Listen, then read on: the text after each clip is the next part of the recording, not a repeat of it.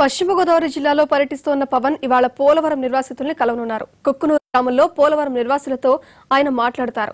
Project కోసం భూసేకరణలో అవకతవకల వలన అసలైన నిర్వాసితులకు అన్యాయం జరిగిందనే ఆరోపణలు ఉన్నాయి. దీంతో నిర్వాసితులతో నేరుగా మాట్లాడాలని పవన్ నిర్ణయించుకున్నారు.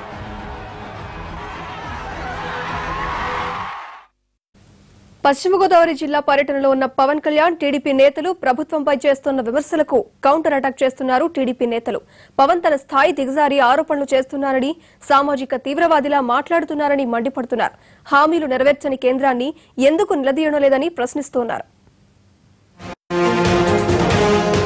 విమర్శలతో విరుచుకుపడుతున్న జనసేన అధినేత పవన్ పై టీడీపీ నేతలు కూడా దూకుడు పెంచారు.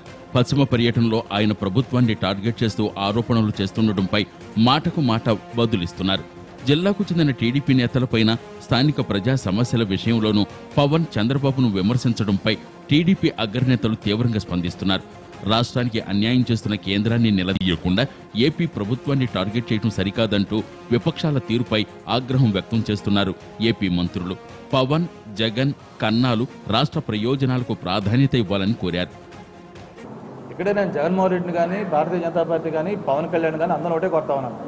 ఈరోజు మీరు రాజకీయాలు పక్కన పెట్టి రాష్ట్ర ప్రయోజనాల కోసం అందరూ కూడా కలిసి రండి. ఈరోజు చేయాల్సిన కేంద్రం మొండిచే చూపిస్తుంటే ఆ కేంద్రాన్ని అనే దమ్ము, ధైర్యం ఈ అపోజిషన్ పార్టీస్కి ఎవరికి లేవు. జగన్మోహన్ రెడ్డి గారు 3000 కిలోమీటర్ల పాదయాత్ర కంప్లీట్ చేశాడు మా విశాఖపట్నంలో మొన్నే. ఆయన 3000 కిలోమీటర్లు చేస్తే ఏంటి, 30,000 కిలోమీటర్ల పాదయాత్ర చేస్తే ఉపయోగం ఏంటి? ఈ రాష్ట్రానికి అనుకున్న ప్రయోజనం ఏంటి?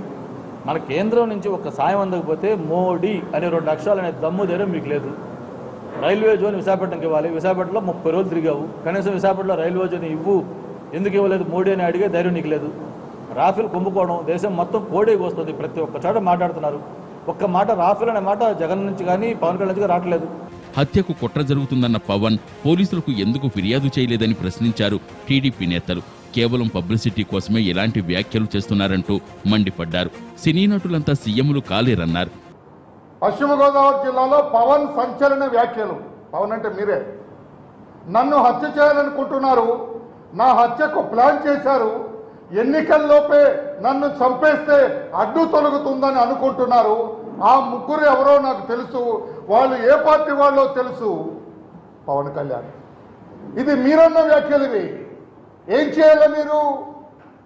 మిమ్మల్ని చంపటానికి ఎవరైనా plan చేస్తున్నారప్పుడు what is your duty as a responsible citizen of India? వెంటనే పోలీస్ యాక్ట్కి కంప్లైంట్ ఇవ్వాల్సిన బాధ్యత మీ మీద లేదా? పోలీసుల వాళ్ళు కంప్లైంట్ ఇవ్వద్దా మీరు? మొత్తం మీద జనసేన, టీడీపీ నేతల మాటల యుద్ధంతో ఏపీ రాజకీయాలు మరోసారి వేడెక్కుతున్నాయి. పోలవరం పర్యటనకు వెళుతున్న పవన్ నిర్వాసితుల విషయంలో ప్రభుత్వాన్ని నిలదీసే అవకాశం ఉంది. దీనిపై టీడీపీ నేతలు కూడా ధీటుగా బదులిచ్చేందుకు సిద్ధమవుతున్నారు.